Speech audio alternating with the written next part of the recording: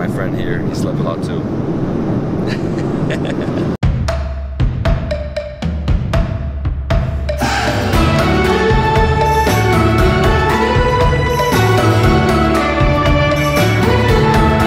Hey, good morning everyone. I hope you're all doing amazing. This is David Hoffman from Davidsbeenhere, and today I'm so freaking excited because I'm finally going to the country of Japan. I've been dreaming of going to Japan my entire life. I've been eating sushi since I was like 8 years old, and I'm finally going. And the reason I'm going is because I got hired by a company to do a video out there, and the trip was originally 4 days, and I said, you know what, let me add 7 days. I've never been, and let me do Tokyo and also Kyoto and Osaka. So what I'm doing is first 3 days in Tokyo, then I take the bullet train out to Kyoto. That's gonna be an experience on its own. And then 72 hours between Kyoto and Osaka, take the bullet train back to Tokyo. Then I go south to like 4 different destinations south of Tokyo. It's gonna be so freaking amazing. I can't wait to immerse myself in the culture. I mean, the food, I'm gonna get lost in translation. And yeah, today we're flying from Miami International to Dallas. Then I have a 90-minute connection, and then 12, 13 straight hours to Tokyo. And I'm flying with American Airlines, so we're going in economy. Are you guys ready? Let's go to the plane.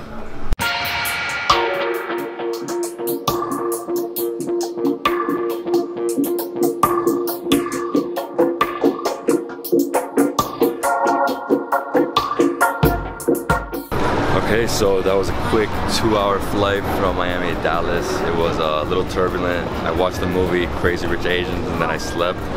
I just got here to Dallas Fort Worth, and I have like a 25-minute connection. Well, it boards like in 25 minutes.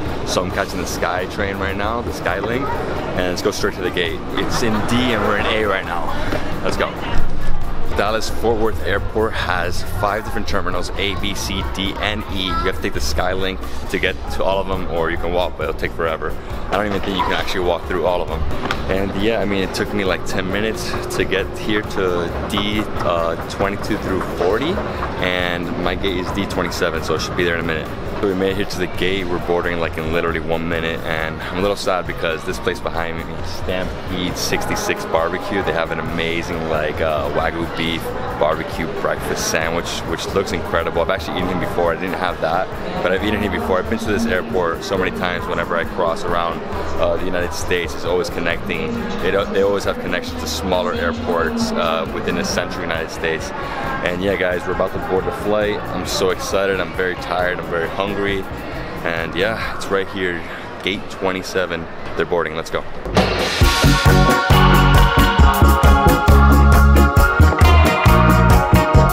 Okay, so we're here on the plane, and I'm here with Brian. His first time flying ever. You chose a big flight for a first time flying. And yeah, we're actually on a 787 Dreamliner. It's my first time flying on a Dreamliner. And it says it right here, 787. And yeah, I'm excited. We have TVs, we have endless movies, good food. I'm gonna sleep a lot. I might edit, maybe not. And I'm actually in the back of the plane. I'm like literally the back, 37L. Horrible. It's the worst, dude, the back. Actually, it's the best. No, man, you feel all the tail, like. Oh, do you? Yeah, you feel everything. It's horrible. Like you're over here freaking me out. No, don't worry. You're cool. I'll guide you through it, dude. So I gotta show you this feature. I've never seen this before. So the window doesn't have like a pull down, so you don't close it like that. It's actually a button here, and you press it. Keep pressing it, and it just gets dimmer and dimmer and dimmer and dimmer and dimmer until it gets like pitch black. Look, you can see it, dude. It's like just turning black. It's amazing. So this flight to Tokyo, Narita, is actually 13 hours long, and thank God we got a lot of movies. I'm very excited to fly the Dreamliner. I've never flown a Dreamliner in my life, and this is the perfect flight. A long flight to really enjoy and see, you know, how this all works. And I told you before, the windows, this is like, you know, the future here. Luckily, I'm in the last row, which is like never the good place to be because it's the worst place on the plane, you know, because you feel the tailwinds. And for us, good thing for us that we can actually put our seat back. So I just ate some beef stir-fried with chopsticks. Also had a beer and then some like coleslaw. And they also gave us this, which is like a sea salt caramel bar. Food is really good. I mean, that like beef stir-fry was very Asian, and I'll say it's probably one of the best meals I've had on American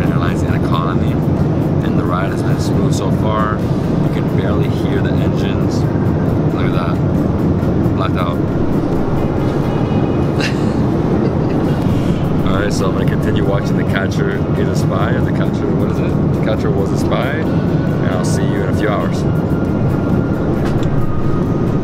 We have like 3 hours to go.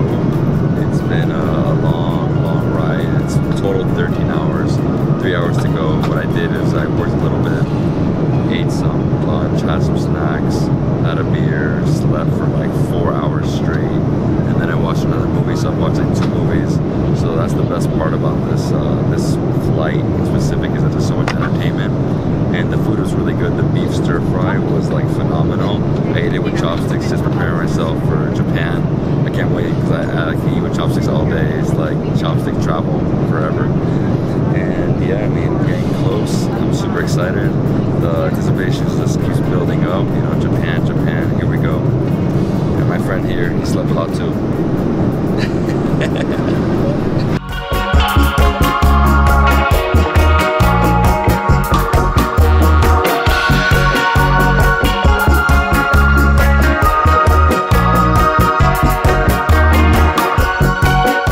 We made it.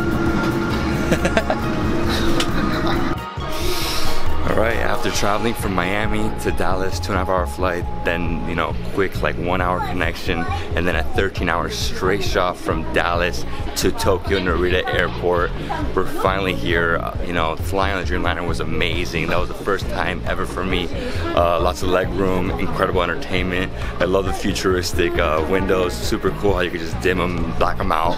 And the food was also amazing. The only problem I had on this flight was the staff was not so nice. They basically told me to put away the camera at certain points. I couldn't really film certain points of my food, but it's fine. You know, you know, we're here, and this airport's actually located like 90 minutes outside of Tokyo. It's really far. Before I let you guys go, check out what's about to happen on this trip in Japan. Yeah, it tastes like a spicy tuna roll, but there's so much rice, as you can see, and you have the seaweed. Oh, it's delicious. Oh my god. This is like amazing. This is like gonna be the best breakfast of all time. This is, wow. Chopsticks, and we're gonna have to let this guy come through. There's such a tight spot that this is how it is. Here we go. Look at this. Oh my god. Oh, look at that, guys. Bill's ramen. Oh my god.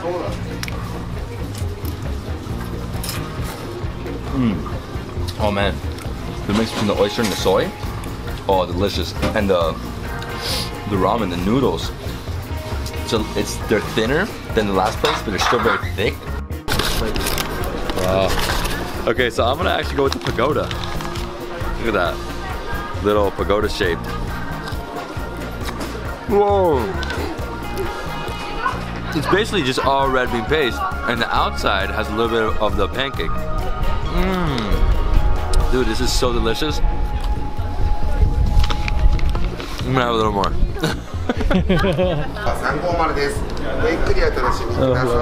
Wow. Here we go. Wow, what a beautiful observation deck. 350 meters high. Whoa, looking over all of Tokyo. Crazy. Whoa, this is amazing. This is crazy.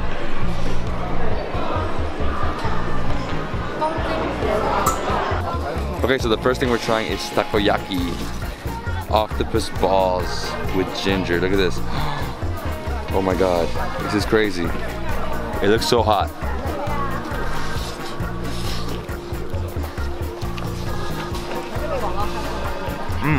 A little too hot. And right now we're in Dontobori. This is like the Times Square of Osaka. As you can see, lots of lights. We're actually on a bridge right now, and it's just like never-ending lights. I mean, this is crazier than Times Square for sure. And this place is famous for its street food and its izakayas. There's around 30 or 40 cherry blossom trees right here along the river, and we can actually go down. Wow, you just go down here and see them from the bottom. Definitely gotta be careful because it's a little slippery. Here we go, here it comes. And this is Junmai Ginjo. This is the second best. Okay. That was so delicious. Oh my god. Really good. That was so good. Samurais. So samurais were the guys, the feudal lords who ruled Japan for like 500 years into the year 1868. They basically owned all Japan. And look, Haley's also dressed like a samurai right here. I got one in red. If you guys love this video, please give me a thumbs up, leave me a comment below, and subscribe to my channel for more awesome travel content. I'll see you on the next travel food adventure in Japan. Konnichiwa.